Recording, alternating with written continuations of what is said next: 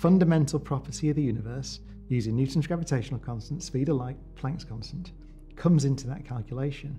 Turns out, when you do the calculation, that roughly speaking, that number, the Chandrasekhar limit, is the Planck mass cubed divided by the proton mass squared.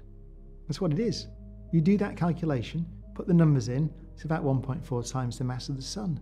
But I find it profoundly important. It's a beautiful, beautiful result, because what we're saying is that you can calculate the maximum mass of a load of stuff that can hold itself up through this quantum mechanical process.